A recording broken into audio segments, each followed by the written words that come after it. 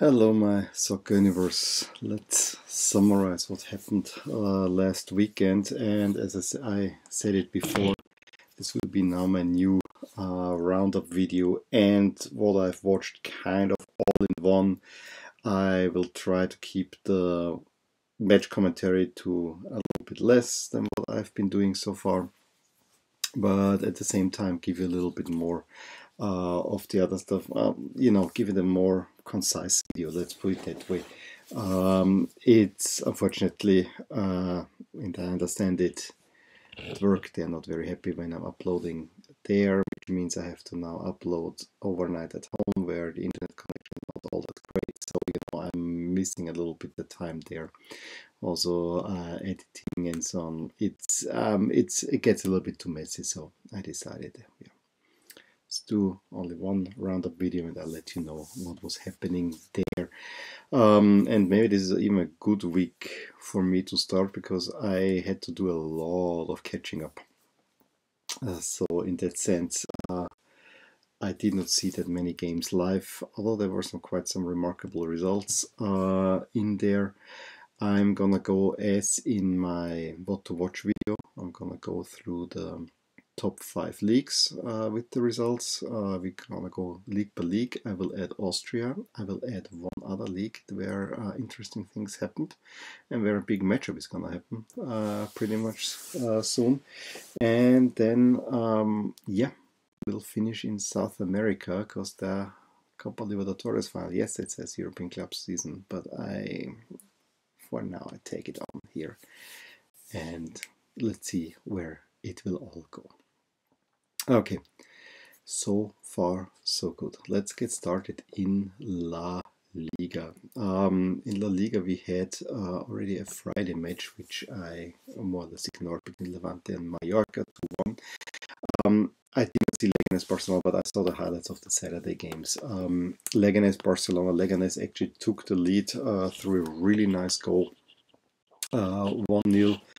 And Barcelona, despite playing the big four on up top, looked horrible. From what everyone is saying, only set pieces spelled some danger. It was a very confused squad, mostly because with Griezmann, Dembélé and Suarez playing, Messi got in a more deeper role, and the squad could not really deal with that. And if everything then runs through Messi and he's kind of away far away from goal, you take away a lot of danger because it's the Argentina problem in a way. So it's 1-0 at the half, and then in the second half, right after the half, after a free kick from Messi, Suarez equalizes, and Vidal late in the game gets a winner, but scrappy and non-convincing as can be. Late winner we also had in Betis against Valencia, where Valencia took a lead, but Betis could actually turn the game around. They equalized shortly after Maxi Gomez gave Valencia the lead, and then in stoppage time, Canales more or less gives Betis the win, and may have saved the coach from being sacked. Betis is not having a good season so far. Then probably over the last few weeks, Granada Athletic was a game that I, in a way, was looking forward to, although Granada is falling now. But Atletico is also not all that bright, to be honest. It was kind of an even game, but then the longer the game went, the more Atletico asserted itself. They took the lead through Lodi. However, Sanchez and 6 pulled back. Atletico had 2 calls for penalties that should have been rightfully given thereafter. Argument can made that Atletico was probably robbed of the chance of winning that game. I have to say it, this season is the 4th draw in a row for Atletico. And then I was actually, I did not watch this live either, although I could have, but the way my Saturday went, I watched live the Premier League match between City and Chelsea, and then I said I need to do catch up on Milan. The next day I watched, then I watched all the highlights of La Liga and so on. Yeah, it was a messed up, and I watched the Copa Libertadores final Sunday morning, and then there was not much interest to watch, so could have watched that one, but it was a game that was really interesting, I have to say. Willian Jose, after a horrible mistake from Sergio Ramos, gives Real Sociedad a very early lead, and Real Sociedad in their new third jerseys with a new Anueta on there. They look actually quite interesting. However, the longer the game went, the more Real Madrid asserted themselves, and probably for the first time a kind of convincing performance this season. Benzema gets the equalizer for half. Valverde makes it 2-1, and Valverde is one of those young players that really bring Real Madrid forward. And Modric, after Bale came in, cheered by the crowd, Wales Golf Madrid, that didn't endear him, but he's not anyway endeared by the crowd. And he makes 3-1 for Real Madrid, kind of a pretty solid result. A month ago, one would have said Barcelona is better than Real Madrid. Now I think Real Madrid is better. Well, come time for the Clásico, I think they both will have sorted themselves out, hopefully. Sunday games. Espanyol Getafe 1-1. Finally, Espanyol gets a point at home. Osasuna loses at home for the first time in ages. They were promoted to Athletic Club 1-2. I saw actually the goals for Alaves Eibar, as I had this on live. 2 late goals, I think Jose Lu was it. Then Villarreal loses at home to Celta Vigo, gives Celta a little bit hope, and then a penalty had to be retaken, seals a win for Sevilla against Real Valladolid, which more or less means now that in the table we still have the 2 big boys on top with 1 game less, which is the Clásico. We all know that, 28 points each. Sevilla now moved into 3rd because Athletic Madrid again cannot win, and if I was Simeone, I would be so mad that I cannot get a win, because if Athletic, instead of 7 draws, has at least 3 wins out of those, they are on top of the table, and quite comfortably so. So it's really, you gotta say, missed chance. There, Athletic Club 23 and also Real Sociedad 23. So the 2 Basque giants are up there now as well. Getafe and Granada, is slowly falling out of it all. Levante Valencia level on points 20, and then we're slowly getting the relegation zone, although I think the last 3 are pretty clear. Will be Real Valladolid. Betis, Eibar and Mallorca are close. Celta is now with 12, Espanyol 9, Leganés is the one that looks in trouble. Let's go to the Premier League, where all eyes were, of course, on the matchup of West Ham United against Tottenham. It was not the match of the week, but given that Jose Mourinho is now the coach there, that was what we want to see. That was what everyone wanted to see, and Spurs, for the first time in weeks, looked convincing. Got a goal through Son Heung-min. Wonderful assist by Dele Alli, I have to say. Lucas Moura makes it 2-0 ahead of the half, and then right after half Kane makes it 3-0, and it should have been, it was done and dusted then. That they gave up 2 more is maybe a little bit to the dislike of Mourinho. I think the 3-1 was okay, but then you give up a second one through Bonner deep in stoppage time. That must have irked him quite some. Other results in the Premier League, we have Bournemouth, Wolves 1-2. Leicester gets a hard-fought win against Brighton. Vardy, I think, scored at least one goal here and assisted. The second one through Ayoze Perez. They had already a big chance that was gloriously wasted before that. But Leicester staying strong in the Premier League, and I gotta look out for a Leicester jersey slowly. Arsenal, Southampton actually took twice the lead and should have probably walked away with the win. They were the better team in that one. I don't like their jerseys there, but Lacazette twice equalizes, and the second one was deep into stoppage time. Kind of shoddy defending there, but Arsenal not looking good. Norwich gets an away win at Everton. I think it's the first of the season, so maybe there's some life for Norwich. Everton also a team a little bit in trouble, has to be said. Then, speaking of trouble, Burnley downs Watford 3-0, although Watford had the better of the first half, but Burnley ruthless afterwards. In the second half, 3 Crystal Palace Liverpool was a tight one for most of the time. However, Mane gets the lead through a billiard goal, hits the post, and the other one goes in. Then in the 82nd, Zaha gets the equalizer, and everyone thinks that points dropped for Liverpool. No, 3 minutes later, Roberto Firmino, they cannot get the ball away. Firmino secures another win for Liverpool, who are just flying ahead of the table. Now, as I said, I saw City against Chelsea, which was actually a pretty good game from when I started watching. Fortunately, when we came in, it was kind of a little bit pandemonium at home. The kids, we just arrived and the kids were not quite happy and so on. Yeah. But I saw enough that Chelsea, I thought, was the better team for most of the first half. And when they took the lead through Conte, it was actually quite deserving. It was a nicely taken, he was covered by Mondi, takes the shot. It's probably slightly deflected, goes past, but it was really nicely taken. De Bruyne equalizes shortly thereafter, 29th. So Conte in the 21st and in the 29th, De Bruyne equalizes from a deflected shot. You thought it was all done. No, he takes a shot, it gets a wicked deflection. It's 2-1, and then Mahrez, that was a nice move in the 37th. Turns the game around for City, and they really needed that one. When they were down a goal, I had fear that actually Chelsea might win that one. Chelsea could not really create chances to equalize. There was only one, I think, by Willian late in the game. Could have made it to 2, but in the end, I think City ran away comfortable winners. Then a goal by Raheem Sterling was called off in stoppage time, where it would have been 3-1. I have to say, this was a ridiculous offside decision. That goal should have stood. I mean, even when I see the picture, I cannot make out, was he really offside or not. Sunday game, I actually saw most of the first half between Sheffield United and Manchester United, and I can say Sheffield dominated that one. That it was only 1-0 was kind of a travesty. They get the 2-0 early in the second half through Mousset. Unfortunately, Mousset needs to come off then.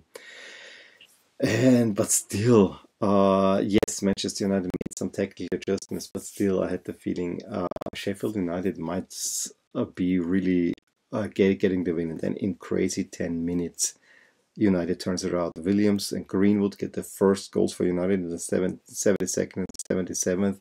I saw then the 3-2 live by Rashford, and I thought, this is impossible. I mean, how can United get that win? But on the other side, given now the talk that Pochettino is available, will Solskjaer make it, maybe that win was not that bad. And I have to say, the Rashford assist to the second goal for United was a really, really, really nice one. Also, the move to Rashford's goal, there was some undeniability in it. So United has some talent. Actually, I have to say they don't look as bad as most people make them out to be.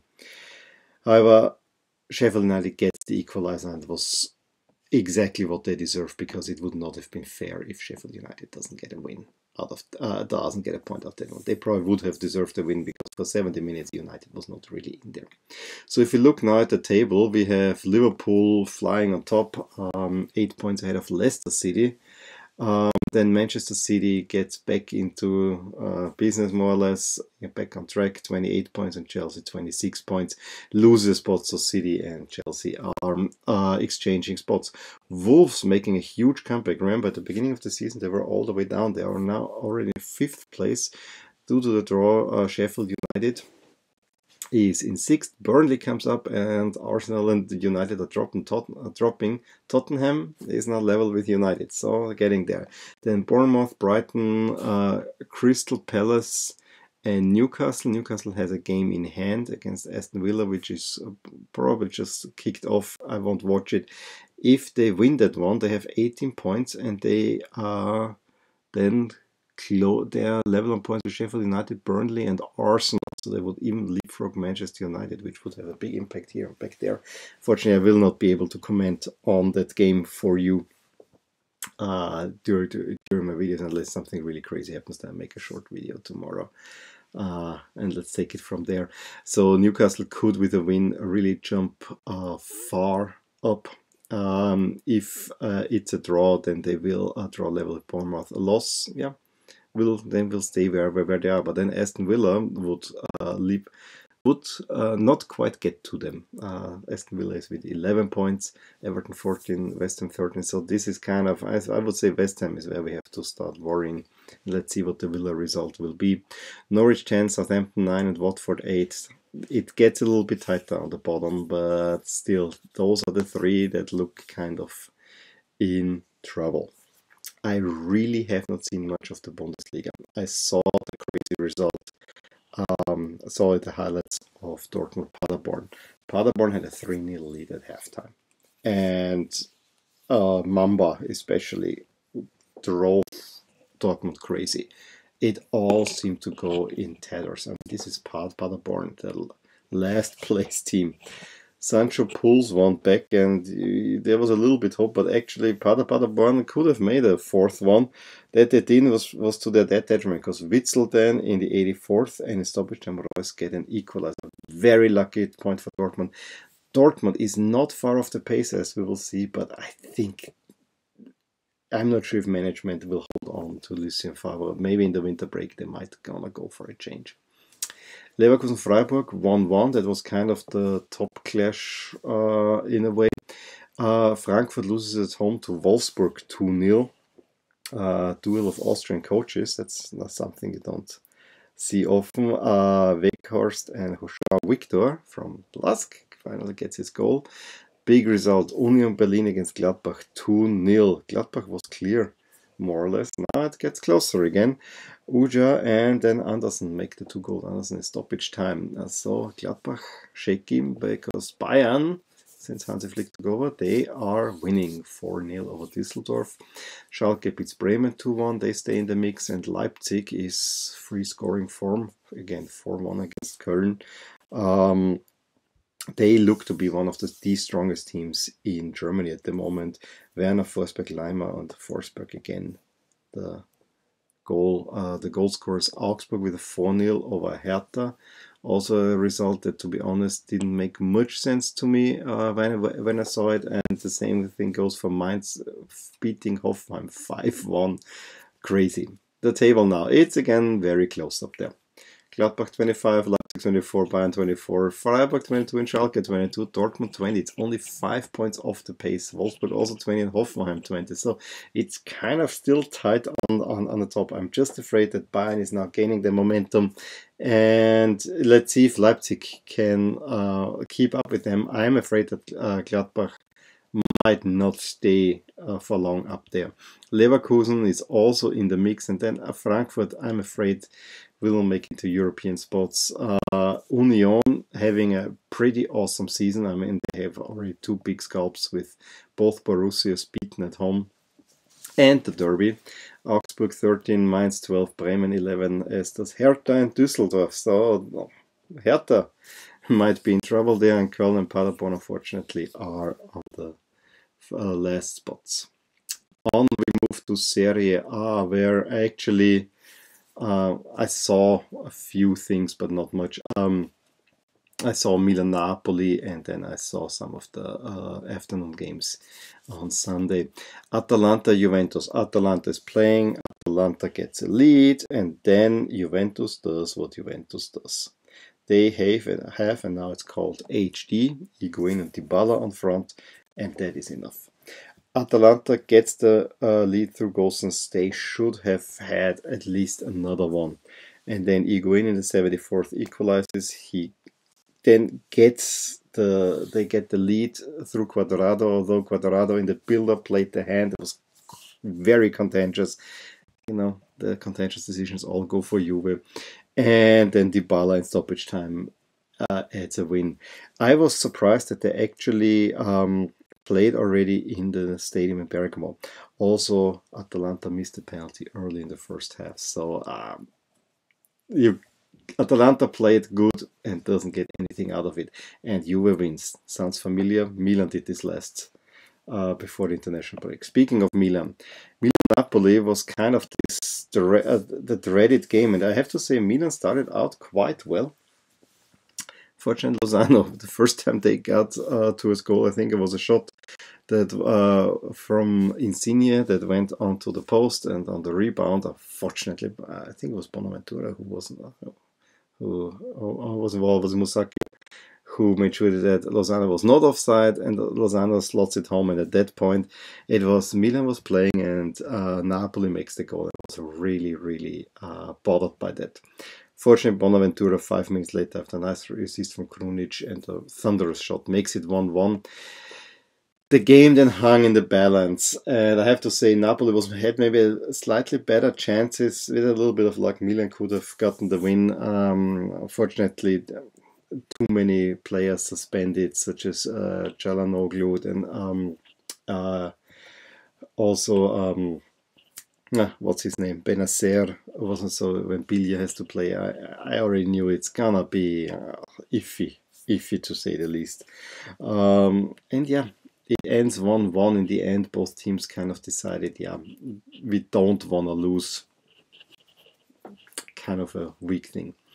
Torino loses 3-0 at home to Inter, and this was seemingly a trap game for Inter, and they were convincing, absolutely convincing. Martinez in the 12th, Lautaro De Vrij in the 32nd, Lukaku in the 55th. There was never a doubt who's going to win. Bologna gets a 2-2 draw against Parma. Parma had twice the lead. Bologna only equalizes in stoppage time, deep into stoppage time.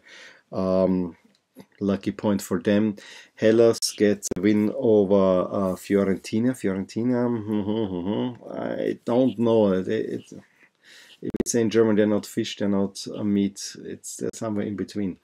Lazio gets a lead against Sassuolo, but Sassuolo manages an equalizer and probably has a little bit better of the game. But in stoppage time, Caicedo gets the winner. So it was Immobile in the 34th, Caputo in the 45th. And I saw Roma Brescia. Should have had a commentator. It was a little bit confusing. Wasn't much of a game, but as soon as Roma turned on, they really turned on. At 49th, Smalling heads it home. Mancini then makes it 2-0. I thought then Zaniolo got the 3-0, but that was not given. But Dzeko shortly thereafter made it 3-0, a goal that I thought that was not given. So I had it on silent and was not too focused on it, but 3-0. Sampdoria gets a 2-1 win over Udinese, and today already Lecce and Cagliari played 2-2. So that's definitely points drop for Cagliari. Let's quickly see. I think Cagliari had a 2-0 lead even. Then there were 3 red cards in that game. One in the 81st for Cagliari, then probably a penalty resulted out of that. Lapadula made it 1-2, and then 2 more players, one of each team was sent off, and Calderoni in the stoppage time makes it 2-2. That sounds like would have been an interesting game. And Spal and Genoa are currently playing still goalless.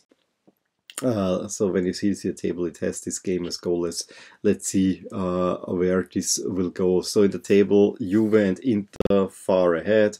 Lazio with 27, Cagliari with 25 are behind, and Roma is also 25. So those seem to be the teams that will fight for Champions League spots. Cagliari is a big story. I'm a little bit annoyed that everyone's talking about the racist abuse, which yes, is a problem, but Cagliari is actually having a pretty good team this season. Atalanta maybe shows some promise. Napoli, yeah, Champions League is in there. Title challenge, absolutely not. Then Parma, Hellas, Fiorentina, Torino, Milan, Udine is kind of this midfield. Milan actually, due to the draw, climbed up 2 spots, which is ridiculous. Sassuolo, Bologna, I'm surprised to see Bologna that far down, since they had actually a good start to the season. Sampdoria out of the relegation zone. Lecce also out. Genoa is in there now. Spal, though, with a win, could probably put draw level with Lecce. And then, depending on the size, it might be that Spal is out in Brescia in last place. Although Brescia really plays attractive soccer.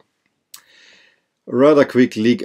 I had some intents to talk about league, to watch a little bit Liga, but never really got to it. I wanted to watch PSG Lille, but I was so done on Friday that I didn't. But it was not much, but it was decided in the first half. Icardi gets an early goal, and Lille never could rebound. Di Maria in the 31st. 2-0. I think the talking point was that Neymar, like Ronaldo, stormed off the pitch and didn't even greet anyone, just went straight into the locker room. can only say Diva. Lyon beats Nice 2-1. Angers actually keeps itself on top, towards the top, 1-0 over Nîmes. The Breton derby between Brest and Nantes ends 1-1. Dijon Rennes 2-1. Metz Reims 1-1. Strasbourg wins at Amiens. The Battle of the Cathedrals, I call this, 4-0. Then really top clash in a way. Bordeaux Monaco ends 2-1 for Bordeaux. Big win for them. Saint-Étienne-Montpellier 0-0, and Marseille with a 2-0 at Toulouse sits now very close to top of the table. The French table, it gets a little bit more stretched at the top, towards the bottom. It's still super tight. Although Toulouse and Nîmes are now get a little bit lose a little bit touch with the rest. But overall, the table in France, very tight. I would say when I look PSG, Angers, PSG is clear. Then Marseille, Angers, Bordeaux probably for a Champions League spot with Saint-Étienne, Montpellier, Reims, Nantes, maybe Lyon and Lille have a chance to make it still in Europa League, and then we'll see what the rest will do. As I said, Metz, Toulouse and Nîmes are down there, but it's very tight. Okay. Let's talk Austrian Bundesliga, and I'm wearing my wife's LASK jersey because I want to wear the league jersey that LASK is wearing. Although this is not exactly the one, as you will see. This has the gray stripes at the beginning. Now it's more black and white stripes. Looks a little bit better. I'm wearing this jersey because the developments in Austria are crazy at the moment. LASK needed to be patient. Took until the 79th, until Michael gets the breakthrough against Tirol. Had a little bit of luck. A goal for Tirol was called off because of a foul on the goalie. Kind of contentious because the striker was pushed by a LASK defender into the goalie. So yeah, maybe. Anyway, we had so many decisions going against it. It was nice to see for once a decision going for us. And then in the second half, LASK decided to play, and Tirol couldn't hold up anymore. As I said, in 79th, Michael scores a 1-0, and then in stoppage time, Tete makes it 2-0. Gets the 7th win in a row for LASK, and it gets even sweeter because Salzburg only manages a 2-2 draw at home against St. Pölten, lowly St. Pölten, which, when I saw that, and I only saw all this late, Salzburg, I think, had a 2-0 lead, and then by the 60th, St. Pölten had equal. Salzburg cannot find the winner. That's drop points again. Wolfsburg gets back on the winning streak, 4-1 over Mattersburg. Maybe in the Europa League they can do something against Gladbach. Sunday, Admira Austria 0-0, horrible match. Hartberg cements its round spot in the qualification round, probably. And Rapid Wien and Sturm Graz ends in a 1-1 draw. It's probably the big name match of the round, but both teams are kind of also ran. So if you look at the table, why I'm so excited, and I think LASK is the only winner real winner this week, and everything else stayed kind of the same. No one made big points, maybe Spurs, we can say. But yeah, LASK is only 1 point off the pace of Salzburg. That's sensational. I still don't think they will become champions, but we have two top teams in Austria. Wolfsburg is then kind of, I wouldn't even say in striking distance. Rapid, Sturm, Hartberg will make it into the playoff, and the rest will be playing against the relegation. Yes, once this round is done, points will be slashed in half. It will get a little bit tighter. So that's why I'm not yet celebrating a whole lot. I also want to go to Greece because there also was a big result happening, namely Olympiacos matches a 1-1 against Panios, and PAOK wins 1-0 over Larissa, meaning the two are now level on top of the table, 27. They are also running away with it, and they're meeting next week. That's gonna be probably one of the matches of the next weekend for sure. So Greece heating up as well. That leaves us with the small matter of the Copa Libertadores final, which I have to say, I love the stadium in Lima. That looked awesome. Very South American. The pre-match show, yeah. I like that they had a band playing for each of the sets of fans. That was pretty cool. I love the matchup in jerseys. both in classic jerseys, but I have to be honest, the match was not great. Prato gave, with the first chance for River Plate, River the lead, and River had chances. Flamengo was not really in the game. I remember one big chance in the second half, but I think River could have or should have made even two if they would have played one of the counterattacks better. And then Gabriel Barbosa, right before the end, in the 89th, gets the equalizer and in stoppage time gets the winner. Crappy match, epic win in the end. Remind me of the 99 Champions League final 20 years ago, where it was a similar story. Crappy match, Bayern missing the chances to make it 2-0, and then United wins it late. United was in stoppage time, both goals here. It was only towards the end. That ends the big weekend roundup. I hope you enjoyed it. Please let me know which games you watched during the weekend, whether you agree with the assessment, what I told you. Yes, it was a long video, but I hope it was worth watching. Drop a comment below, give me a thumbs up if you enjoyed this video, subscribe to my channel if you want to see more videos like these, and I will talk to you soon. Bye. Hey there, I hope you enjoyed this video, and if you did, here are some videos and playlists that would be of interest to you too. Also, please consider subscribing to my channel, as it will keep you updated with all things that are rotating in my soccer universe. With that, I wish you a wonderful day. Bye.